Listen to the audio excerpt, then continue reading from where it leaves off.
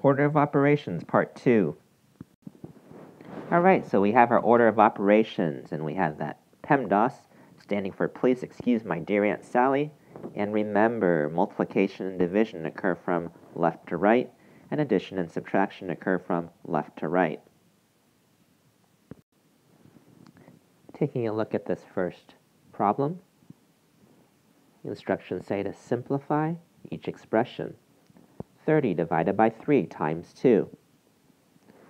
Now, we look at right here, it says to do multiplication and division from left to right, meaning we work on that first multiplication or division problem that we find.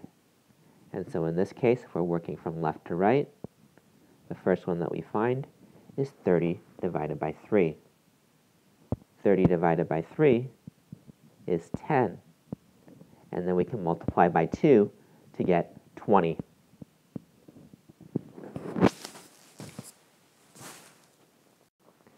If someone had done that problem incorrectly, they would have evaluated that 3 times 2 first and come up with the wrong answer of 5. 5 is not the value. Our value is 20 for that expression. If we look at our next expression, we've got 18 minus 2 plus 6. And again, we're showing you that importance of doing that addition and subtraction from left to right. Our first addition or subtraction problem that we come across from left to right is 18 minus 2. 18 minus 2 is 16, plus 6, which is 22. As you see here, I've written out our steps to work for addition and subtraction from left to right, and I'll review them again. 18 minus 2 is that first addition or subtraction problem that we come across. So 18 minus 2 evaluates to 16. And then we bring down the plus 6 here. 16 plus 6 evaluates to 22. If someone had looked at this and been all, oh, 2 plus 6 is 8. 18 minus 8 is 10. They would not have been following that order of operations. They would have gotten the wrong value. And then so we know that this expression does not evaluate to 10. It doesn't evaluate to 10. We have to follow the order of operations. If we're given another expression here to evaluate, you are looking right here, and we look at this real 2, and then we've got this parentheses right here, and it says 4 plus 3. And what this means is 2 of 4 plus 3. 2 of 4 plus 3. That's how it's read. 2 of 4 plus 3. 2 of 4 plus 3, which means 2 times the sum of 4 and 3, if I was to write that back into words. So by our order of operations, what we end up doing is that we add the 4 plus 3 first. Go ahead and add that 4 plus 3 first. And then we're taking 2 of 7, which is 2 times 7, which does equal 14. So this expression, 2 of 4 plus 3, 2 times 7, which equals 14. We've got this expression again, and remember, parentheses tell us to do that operation first. And if we look at this right here, this is not 2 of anymore, this is 3 of, because we got a 3 right here. And it's not that oops, Mr. N, you forgot to put something in between this and the parentheses. No, this is how it works in math, where this is 3 of 20 divided by 2.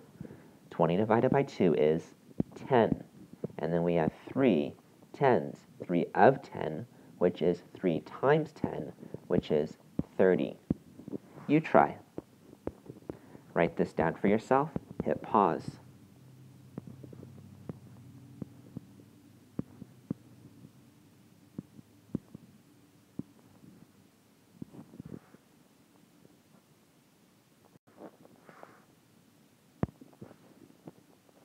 Remember, that's 5 of 16 plus 8. 16 plus 8 is 24. 5 of 24, which is 5 times 24.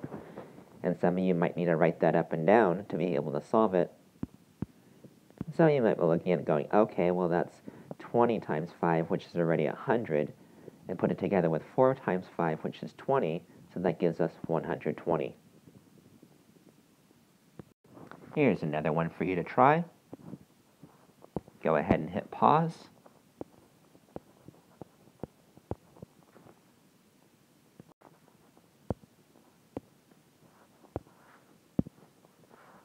Do you remember your order of operations? Did you remember to do your multiplication first?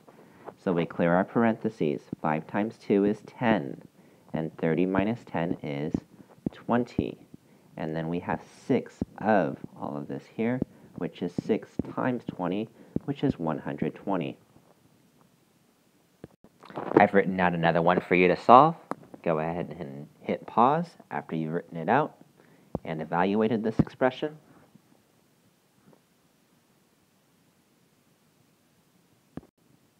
Hope you didn't get tricked here. Evaluating the parentheses first. 24 divided by 6 is 4. 4 times 2, which is 8.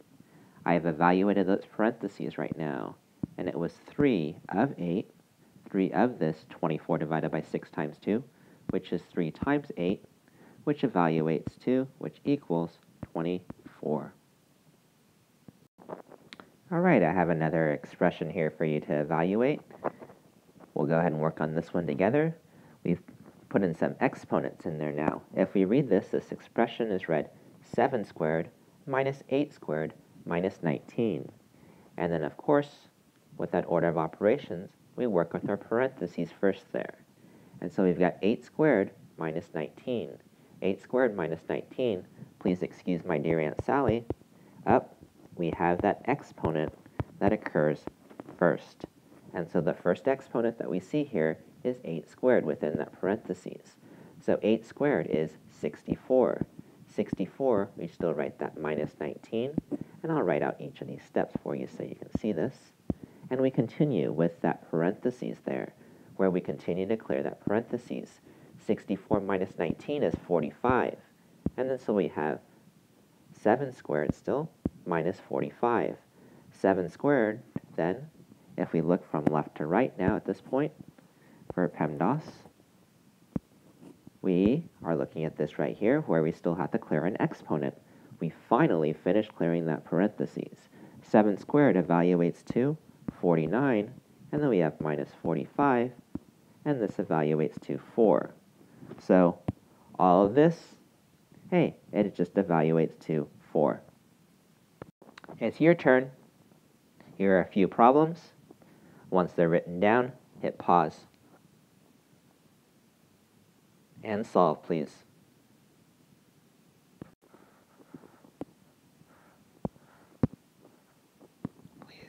Please hit pause.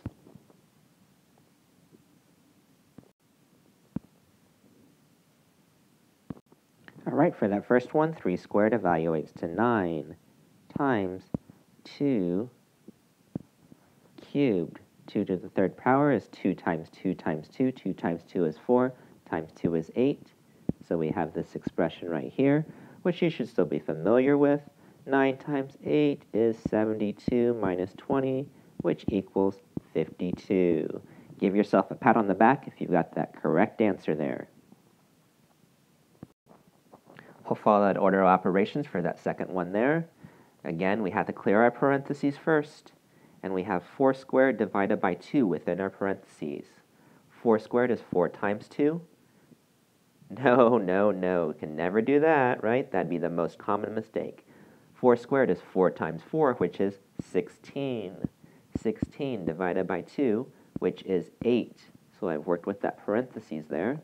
And then so I'm going to go ahead and evaluate 7 cubed here, which is 7 times 7 times 7, which is 49 times 7. And then that's minus all of this here.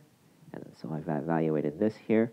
And I'm just going to put a set of parentheses in there so I really remember that I'm evaluating 7 cubed. And then so I'm going to have to write that off on the side to figure out 49 times 7. And so I've written it off on the side, and it does make sense. 40 tens and 40 times 7 is already 280. 9 times 7 is 63.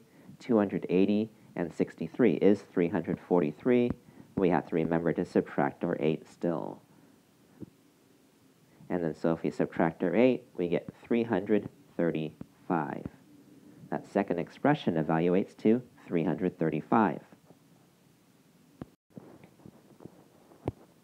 I'm going to leave you with one last expression to evaluate. Hey, look at this. We've got 2 sets of parentheses within our expression. And I did that same thing where this means 2 of all of this here in parentheses. And then so what this means is we have to clear our parentheses first. And then so I look here, I'm like, okay, well, I'm going to go ahead and work with this in parentheses first, and then I will double it. So I look within the parentheses, I'm all, hey, wait, there's another set of parentheses. They want me to do this 6 times 2 first. And then so if we have this 6 times 2, we get 12, and we rewrite the rest of it there. And so we have 2 of all of this here. It's a little simpler now. Now if I look from left to right within that parentheses, I'm all, okay, well, I have exponents. So I'm going to go ahead and evaluate 9 squared. 9 squared is 9 times 9, which is 81. At that point, earlier in the video, I really stressed that importance of evaluating this so that you did that addition and subtraction from left to right. So the first addition or subtraction problem that we came across is 81 minus 12. And 81 minus 12 is 69. So we have 69 plus 15 within our parentheses now, getting simpler. And so we have 69 plus 15, which is 84, and 2 of 84, which is 2 times 84, which is 168. So I've just figured out what my value is of that expression by following the order of operations, which again, PEMDAS, and that there is what you need to follow and use when you are evaluating or solving these different expressions.